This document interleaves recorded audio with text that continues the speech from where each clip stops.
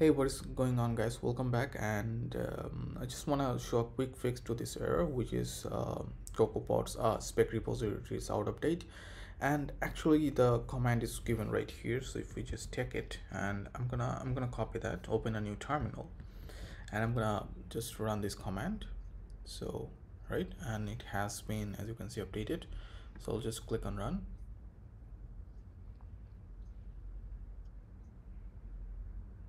And hopefully it should work this time.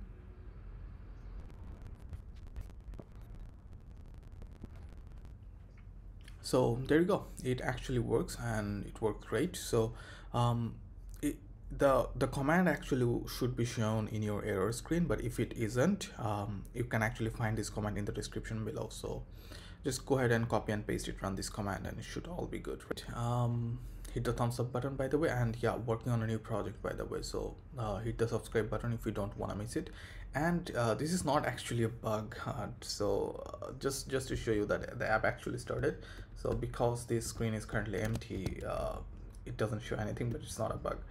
So child, I'm gonna just add a text here, so test, right? Nice of it, and you can see the test actually appears here. So yeah, it works.